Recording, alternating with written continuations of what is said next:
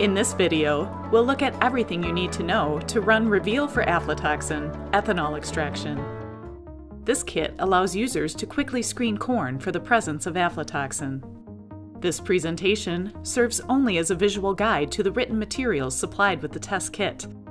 To ensure accuracy in the performance of this test, please read and follow the test's written instructions in their entirety. Remember, it is important to use good microbiological laboratory practices. This includes wearing proper PPE and ensuring that all equipment is working properly and is calibrated in accordance with your laboratory's policies. Each kit contains supplies to test 25 samples. The kit includes test strips, Reveal sample cups, and a bottle of sample diluent.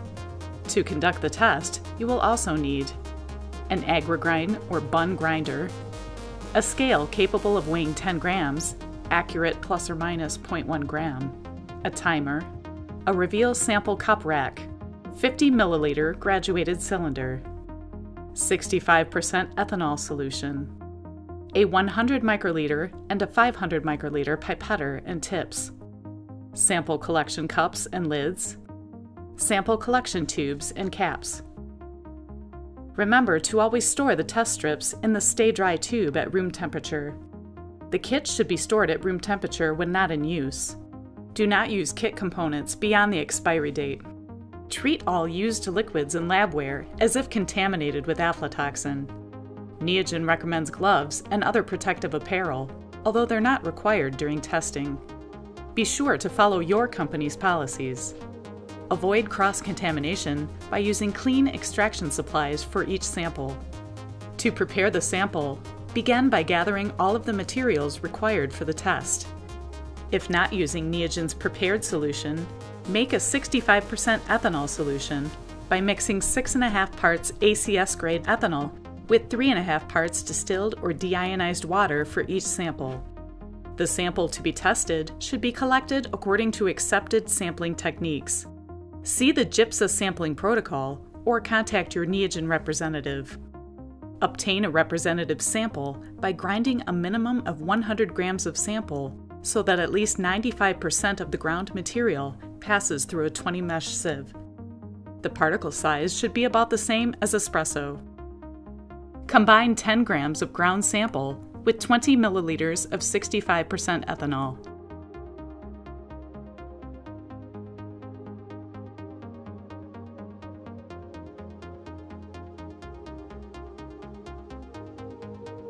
Vigorously shake using hand or mechanical means for 1 minute.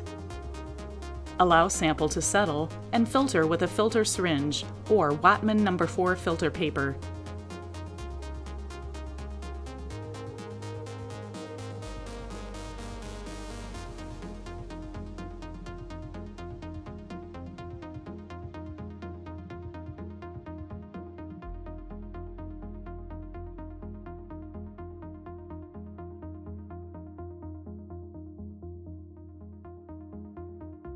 You can also pipette 1 milliliter of sample into a 1.5 milliliter microcentrifuge tube and centrifuge for 1 minute. For each sample you are testing, place a sample cup in a Reveal sample cup rack. Add 100 microliters sample extract to the sample cup.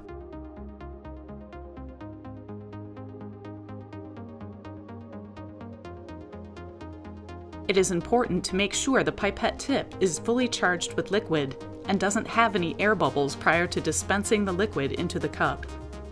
Using a new pipette tip, add 500 microliters sample diluent to the sample cup.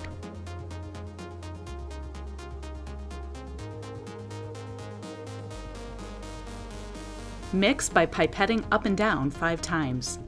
It is important to mix thoroughly.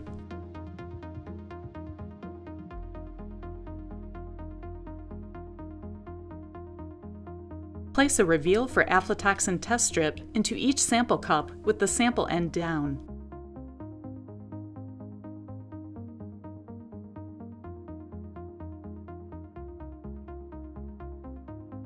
Allow the strip to develop in the sample cup for 3 minutes.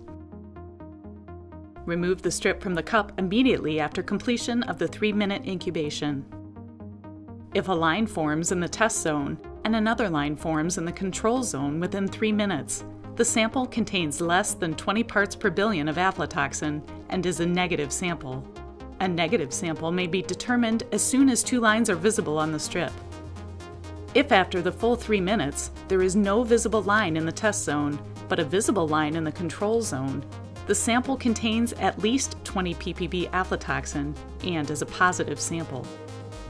If there is no line in the control zone, the test is invalid, and the sample should be retested with another strip. Results should be read within 30 seconds of the 3-minute incubation. Results observed after 3.5 minutes may be inaccurate due to overdevelopment of the device. Contact your Neogen representative for questions or for more information on this or any of our products. Test with confidence. Test with Neogen.